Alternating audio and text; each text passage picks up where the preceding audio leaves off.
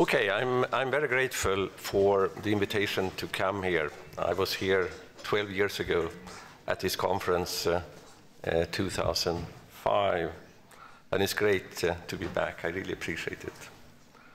Okay, I will talk about the relation between monetary policy and financial stability policy, including macroprudential and also to some extent microprudential policy. Okay, some general questions. What is the relation between monetary policy and financial stability policy? How can they be distinguished? Should they have the same or different goals? Should they be conducted separately or coordinately? Should they be conducted by the same or by different authorities? What if monetary policy would pose a threat to financial stability? Should monetary policy ever leaning against the wind of credit booms and asset prices? Well, the answers to these questions and the questions themselves continue to be debated. What I will examine, the questions I will examine here, are how to distinguish different economic policies. How can, in particular, monetary policy and financial stability policy be distinguished? Should monetary policy have a third goal, financial stability? Should monetary and macroprudential policies be conducted separately or coordinately? Should they be conducted by the same or different authorities?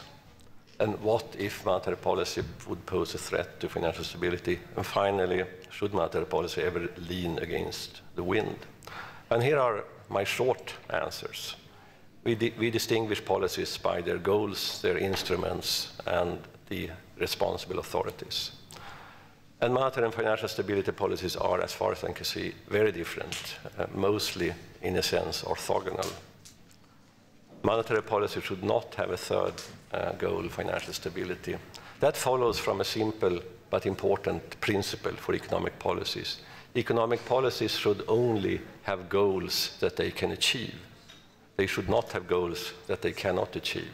Monetary policy cannot achieve financial stability, therefore it should not have that as a goal. Normally, I think one should conduct the policies separately.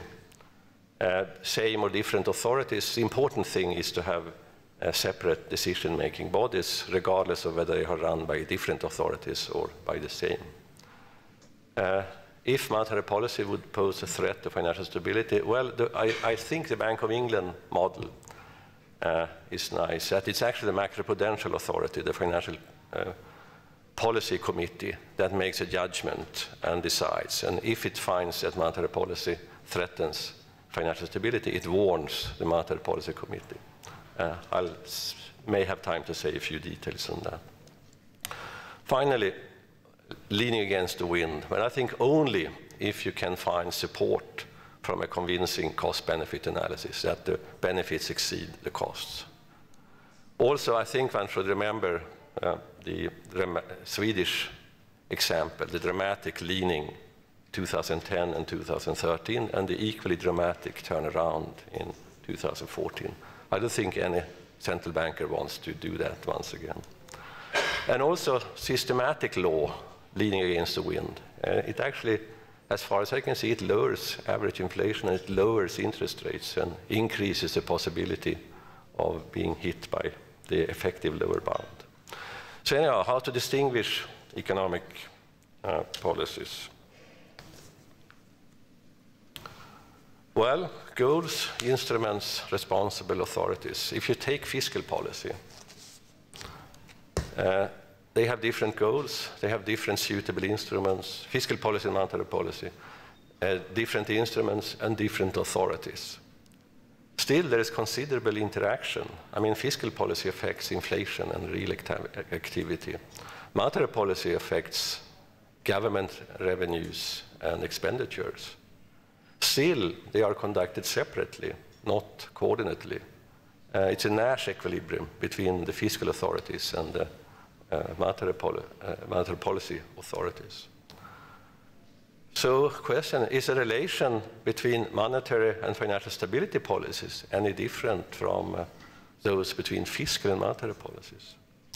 Anyhow, how to distinguish monetary policy? Well, the goal's very simple. Let's take flexible inflation targeting. Then we have price stability and full employment, or more concretely, stabilize inflation around the inflation target and unemployment around its long-run sustainable rate. The instruments, normal times, the policy rate and communication, forecast, forward guidance, possibly publishing a policy rate path. Some central banks do that. In crisis times, crisis management, things are very different. A whole set of unconventional measures, balance sheet policies, foreign exchange policy, interventions, currency floor, etc. And the authority is the central bank. Okay, macroprudential policy. Well, the goal is actually quite complex. Financial stability. It's not immediately obvious how to define financial stability. A definition I like, and it's quite common, is that the financial system can fulfill its three main functions with sufficient resilience to disturbances that threaten those functions. And it's really resilience here that is a crucial thing. In the future, there will be new shocks of an unanticipated kind from an unanticipated direction. There is no way to predict what the shocks will be, what disturbances will hit the economy. The only thing we can do is to make sure that the system is sufficiently resilient so it can withstand pretty heavy shocks. Also, it's important to have a secondary goal for financial stability policy. Something like support general government economic policies or so. We don't want the stability of the graveyard. Paul Tucker has a fine paper on the possibility that we need a political decision of the standard of resilience if there is a trade-off between resilience and dynamism and growth.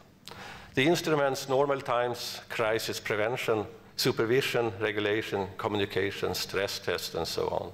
Crisis times, crisis management, a whole lot of additional instruments. Let me not get into those here. Authorities, that varies quite a bit across countries.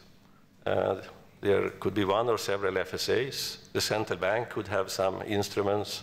The Treasury could also have some instruments. But my main point is that monetary and macroprudential policies are really very different. Should monetary policy have a third goal, financial stability?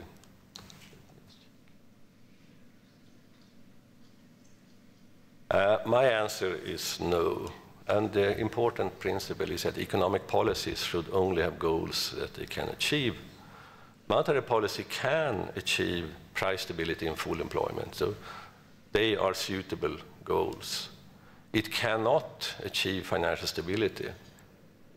Therefore, that is not a suitable goal. I mean, if there's one thing we should have learned from the financial crisis, it is that price stability does not bring financial stability. You need a separate policy to achieve and maintain and achieve financial stability. There is no way monetary policy can achieve sufficient resilience. I mean, you need more capital, less funding risk. There's no way monetary policy can achieve that. There are no systematic effects of monetary policy on financial stability. When the sign is often indeterminate. If you raise a policy rate, you may improve or you may deteriorate financial stability depending on the circumstances. And the effects are often small. So what about leaning against the wind? I will get back to that. The best theoretical argument for leaning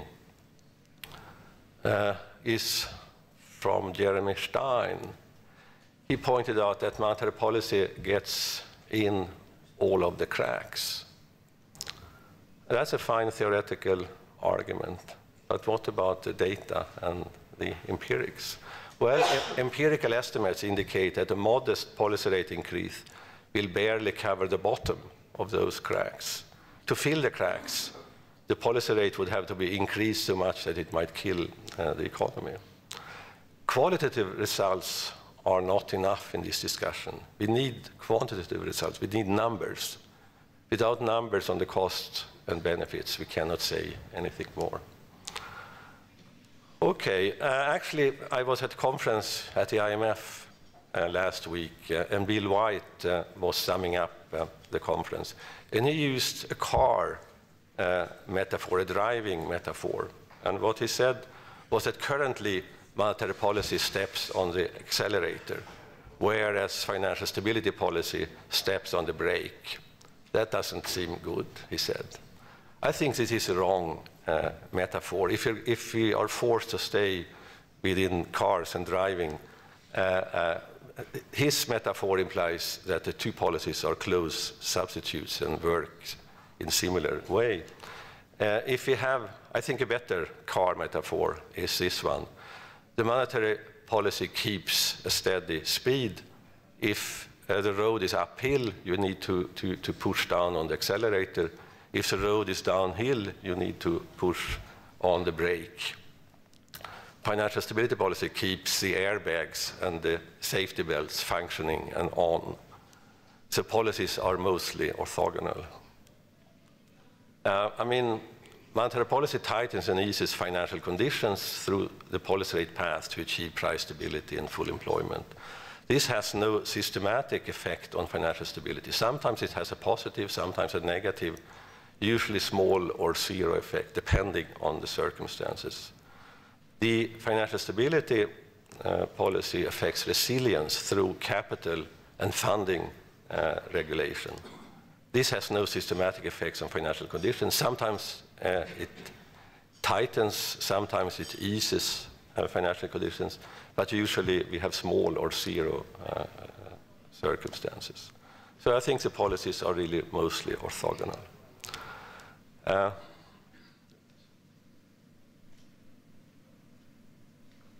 Okay, conducted separately or coordinately. In normal times, crisis prevention. It's important to distinguish between crisis prevention and crisis management. They are very different. I think it's best to conduct them separately, also when conducted by the same authority. But each policy should be fully informed about the conduct and impact of the other policy and take that into account. So this is like a Nash equilibrium. It's not the coordinated equilibrium or joint optimization. And of course, monetary policy is much more effective in achieving price stability and real stability. The financial stability policy is much more effective in achieving financial stability. So the Nash equilibrium is pretty good. In crisis times, crisis prevention, things are very different. I mean, then you have full cooperation between all the relevant authorities.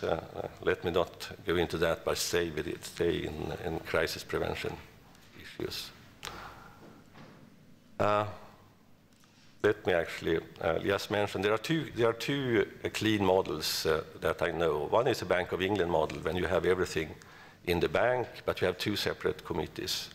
Don Cohn and Paul Tucker has good papers on the working of these committees and why you need two committees for good policy. The Swedish model, the FSA has financial stability as an objective and all the macro and micro potential instruments. The Riksbank has monetary policy, no financial stability instruments. So it has nothing under crisis prevention. Under crisis management, of course, it has liquidity support, lending of last resort, but it doesn't have a monopoly on that. Actually, the National Debt Office can and did do a lot of lending of last resort in the last crisis. Let me not get into details. There are details on the Swedish model in the paper because it may not be that well known. What if there is a threat of monetary? What if monetary policy would pose a threat to financial stability? One should never say never. There could be situations when monetary policy might pose a threat. Well, the Bank of England, they have a good model. In their August 2013 forward guidance promise, the bank promised not to raise interest rate until unemployment had fallen below a certain level. But there were three knockouts, exceptions. And the third one was that if the FPC would judge that monetary policy poses a significant threat to financial stability, that it cannot contain with its instruments, then the bank was not bound by, the MPC was not bound by its promise. But importantly, it should be the Financial Stability Authority, not the monetary policy one, that makes a judgment and warns the Monetary Policy Authority.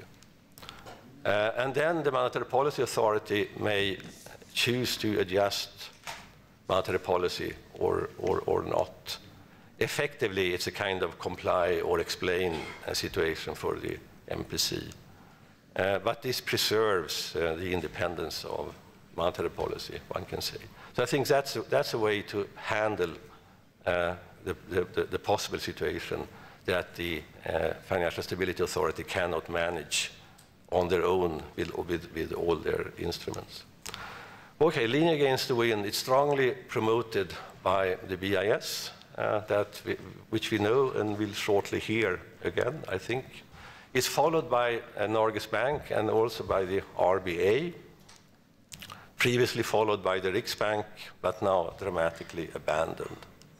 Here is what the Fed and Riksbank forecasts for inflation and unemployment looked like in June 2010. As you see, both had the inflation forecast below target, and both had the unemployment forecast way above any long-run sustainable rate. So the forecasts were quite similar. The policies were very different. The Fed continued to keep the policy rate between 0 and 25 basis points, used forward guidance, and started preparing QE2.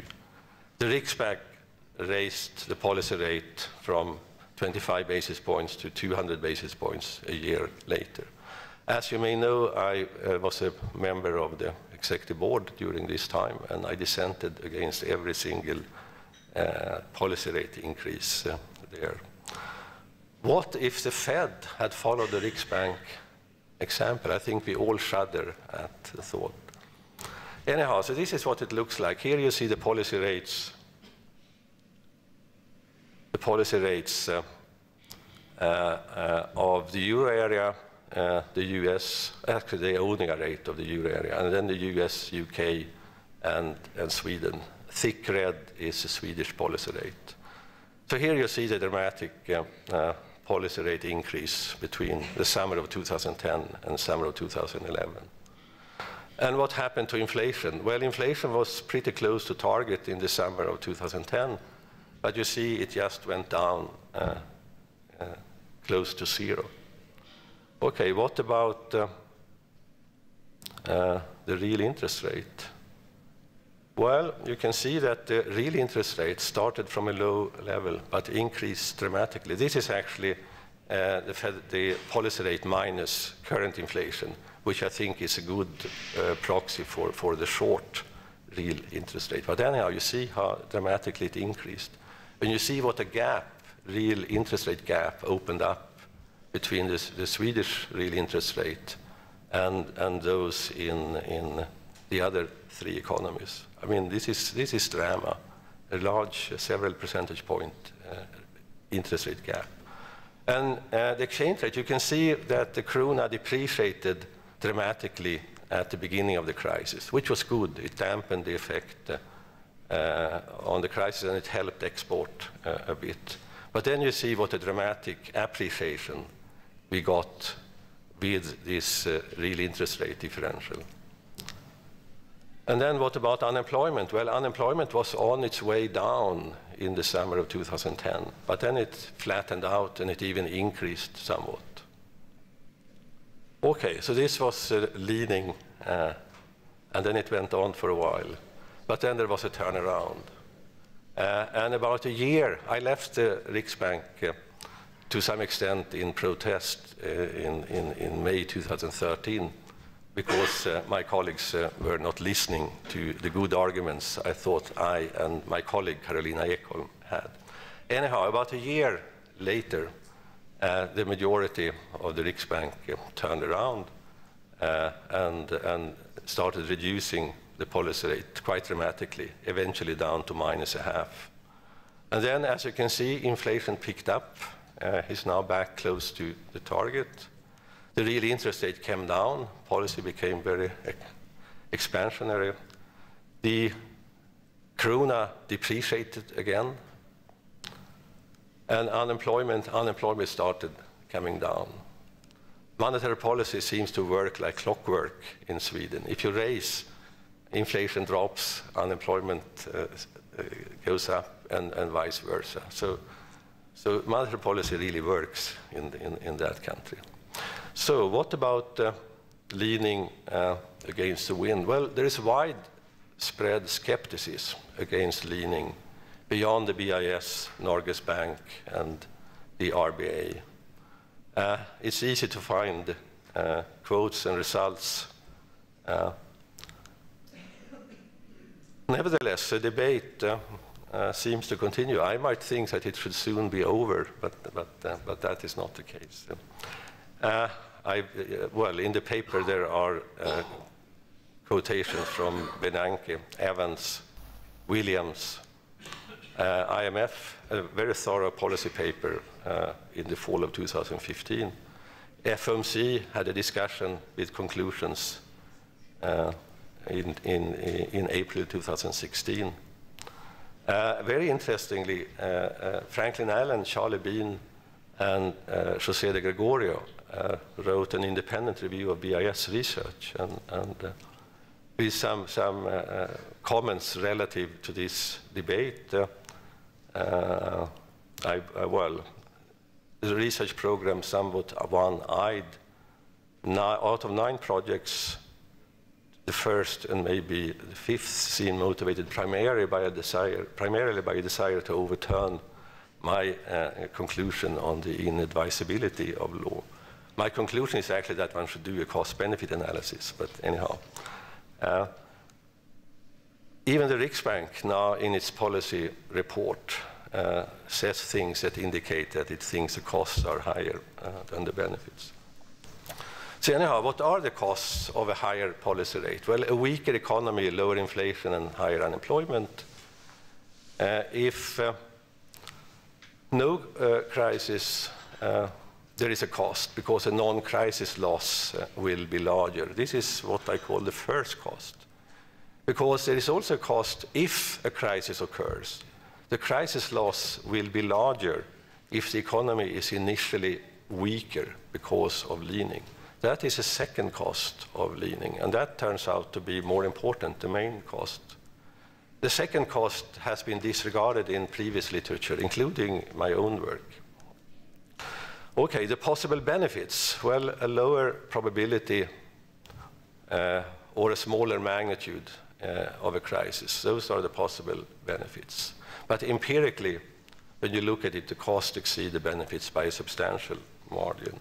And the reason is that the policy rate effects on the probability and magnitude are too small to matter much. I mean, monetary policy has too small an effect on financial stability.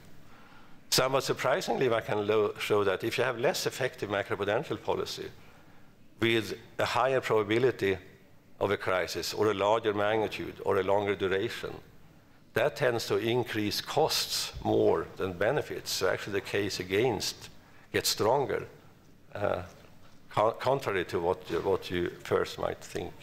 Anyhow, the result of cost exceeding benefits is pretty robust. I mean, if you want to turn it around and get to break even when costs and benefits are equal, you need between 5 and 40 standard errors larger estimates than the typical benchmark estimates. Okay, so here is what it, if you look at the expected loss in the future quarter T, P is a probability of a crisis, so 1 minus P is a probability of no crisis. P enters there. Ln is a non-crisis loss. LC is a crisis loss. These are indirect loss functions. Behind there is flexible inflation targeting, the Phillips curve. So these are functions of unemployment, but it's the unemployment that is optimal given the underlying optimization with the Phillips curve and the quadratic loss function over unemployment and inflation. UN is a non-crisis unemployment rate.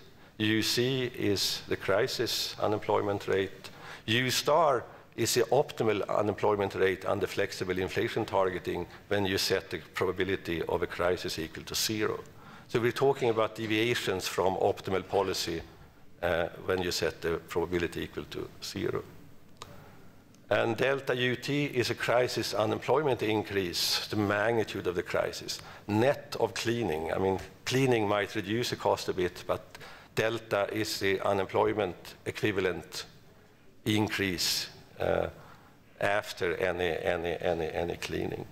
So the crisis unemployment rate, UC, is a sum of the non-crisis unemployment rate, UN, and this delta, UT. Okay, leaning then is raising the policy rate. And let's start at the point where the non-crisis unemployment rate is equal to the optimal flexible inflation targeting when the probability of a crisis is 0. So in that situation, what happens if you conduct a bit tighter policy and raise the policy rate and unemployment goes up a bit? So when we just take the derivative of the expression above, the derivative of the first term here, that will be 0. This one is 0, and the derivative with respect to UN will also be 0. So all the action is over there, the probability of a crisis plus the crisis loss.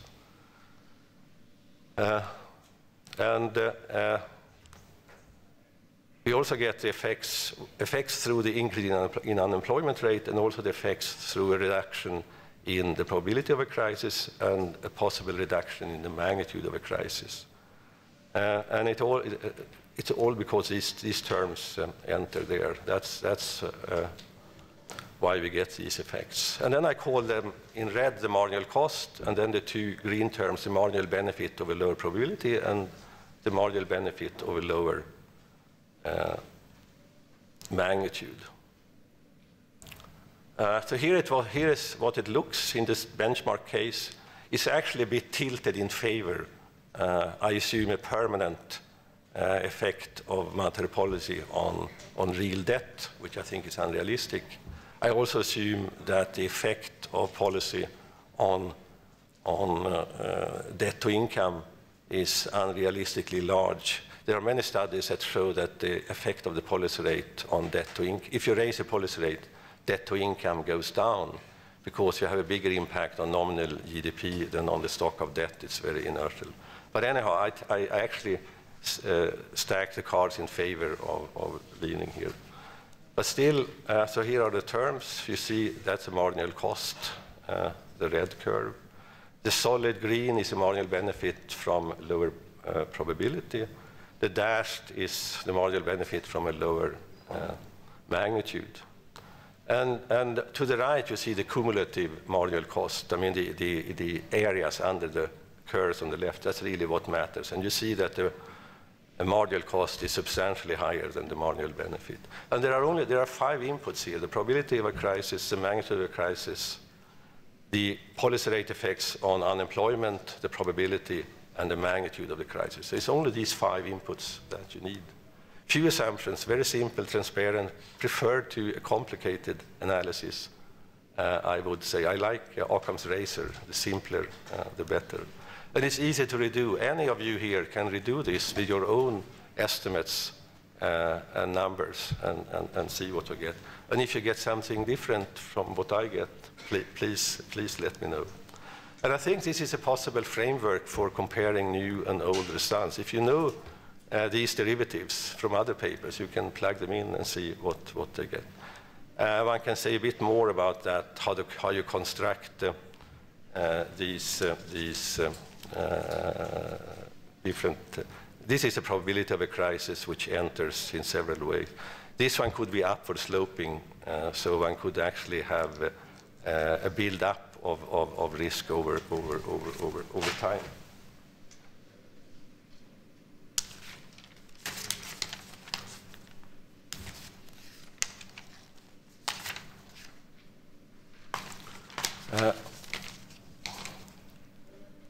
Okay, so this is what the benchmark unemployment response looks like. The gray is the policy rate. Policy rate is increased by 100 basis points for 4 quarters and then goes back to benchmark. The delta U, the crisis increase in the unemployment net of cleaning is assumed to be 5%. So then you get this marginal cost curve like that. That is what the probability effect, the effect of the policy rate on the probability looks like. And this is effect on the magnitude. And I use the representative benchmark estimates from the IMF, from the Riksbank, Schuleric and Taylor, Flodén, Jorda, Schuleric and Taylor, and so on. Actually, there is a summary of my paper in an appendix to Claudio's paper, and if I interpret in a table, if I interpret it right, he says that I assume cleaning, there is no effect on the magnitude, there is no build-up of risks, and the deviation is from a Taylor rule. This is not exactly right, as I just explained here. But anyhow, for financial stability, I think there is really no choice but to use financial stability policy. Monetary policy simply cannot do it. And we can see it here. If you look at the green solid curve on the right, that is the probability of a crisis that I'm using the benchmark probability of a crisis. And the dashed green shows the policy rate effect of raising the policy rate by 100 basis points for 4 quarters. And as you can see, there is a little wiggle there. It's obvious that this cannot have much benefits. But then there is a paper by Giovanni and 4 of his collaborators, Benefits and Cost of Capital, an IMF staff discussion paper. And it has the following results, that if you would have had 20% capital relative to risk-weighted assets in the OECD countries since 1970, if you had had that capital, you would have had enough capital to cover the losses in 80% of the historical banking crisis. So you would have, if you believe this result, you would have reduced the probability to a fifth of what it is. And you see, you would shift this curve down, the green curve, down to the thick dashed curve at the bottom. A dramatic effect on the frequency. It's an order of magnitude more than you can do with monetary policy according to my numbers. That is the way to go. Capital and enough capital, reducing funding risks. That takes you a lot in terms of financial stability. Here is a result that not everybody may know about. Suppose we have some systematic low. Actually, that implies lower average inflation and interest rates, a larger risk for the effectively wrong. Let's take the simplest possible policy rule, this simplified Taylor rule here. I is a policy rate, R is the average real interest rate.